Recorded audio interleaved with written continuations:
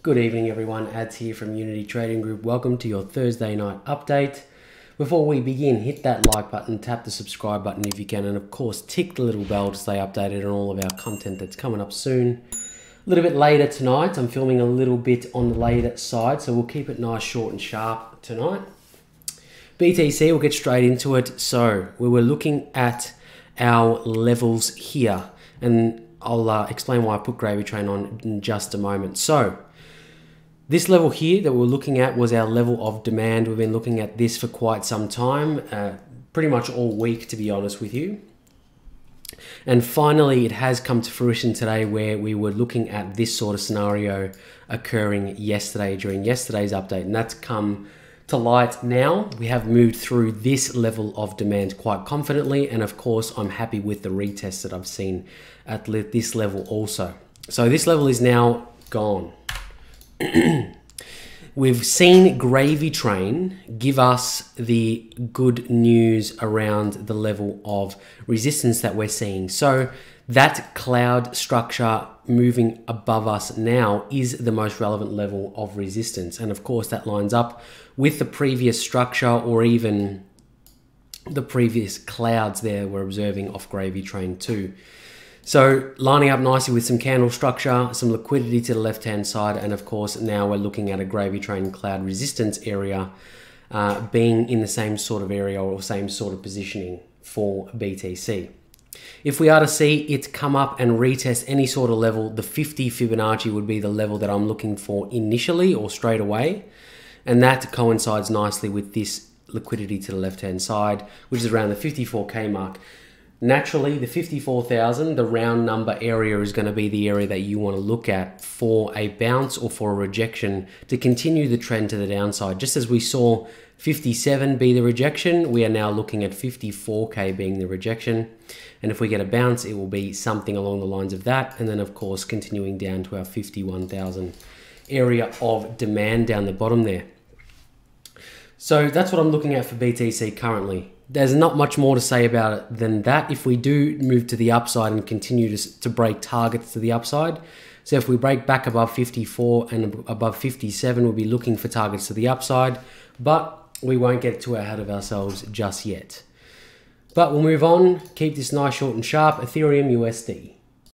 So ETH moving in the direction that we wanted it to is very similar in the way of BTC. Like I said to you earlier this week, the areas that we're looking for across BTC, Ethereum, ADA are very similar in nature, and they will move pretty much in the same sort of fashion BTC will.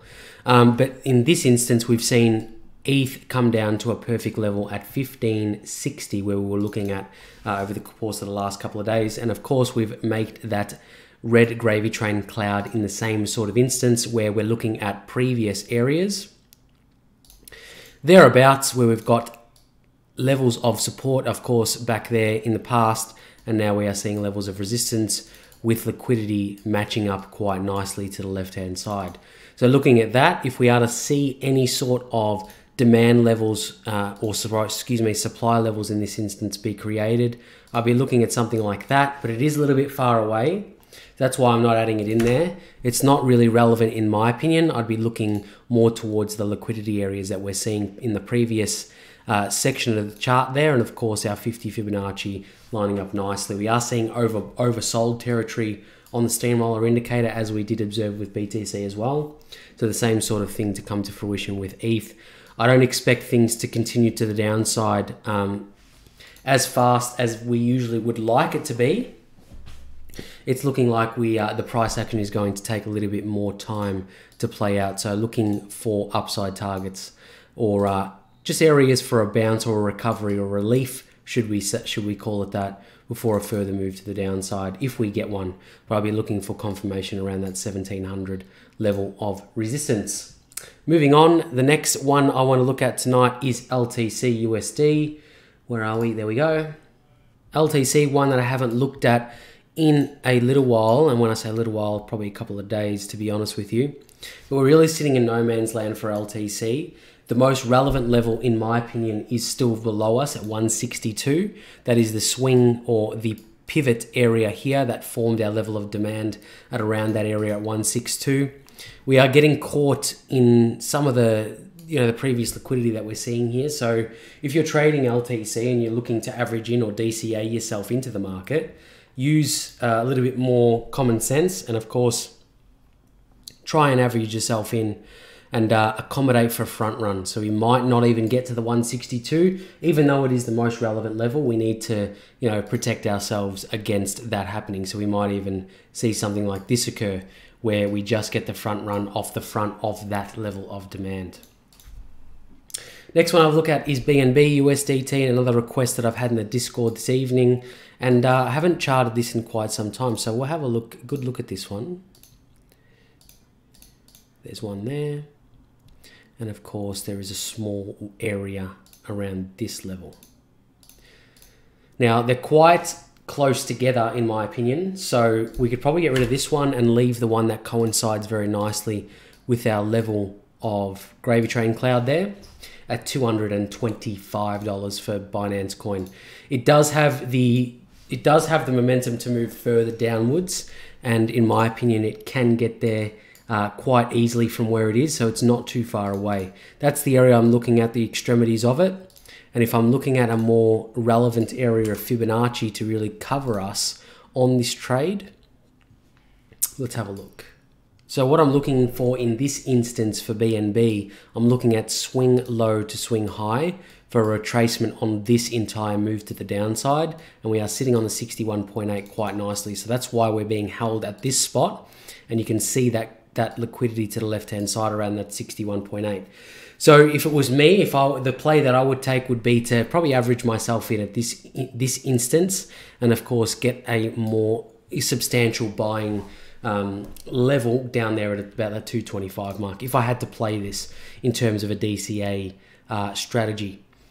Look, you can hedge your bets against the 78.6 at around that 225, and that's the area that would most speak to me in the way of more relevant zones for BNB. Moving on, we'll have a look at the FX chart. So the DXY being a regulated market, this is not financial advice, just ideas and opinions of Team UTG. And I'll take that on the chin. I'm not right every time. Of course, we are wrong at times. So I'll get rid of that. That didn't come to fruition last night. We did relentlessly move through our level of supply again. So now it's time to find a new zone above where we are and to see where we're going to end up next. So the next level that really speaks to me is this one here. This is the next major pivot point. So we've got a pivot here, obviously a pivot there. This is the next one that really speaks to me in terms of price action for the DXY. So we'll scroll across, we'll save what we've got, get rid of the one above it, because this is the one that most matters, at 93 points for the DXY. We are looking at an upwards target or an upwards level of that.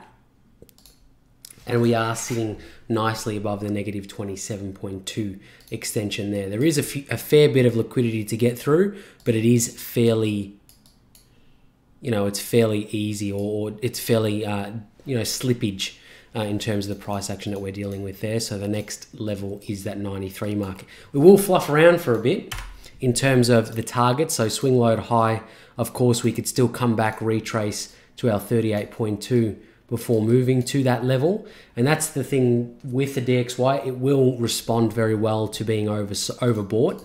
And that's what we're observing here. Of course, we observed that in the past, and we did have a retrace to really give us that overbought condition. So we're seeing that again, and I'm not discounting the fact that we could revisit the 38.50 or the 61 before we see any sort of upward sloping movement again for the DXY. But that concludes our update tonight. Thank you for joining me. I'm Ads from UTG, and I'll see you tomorrow night. Bye for now.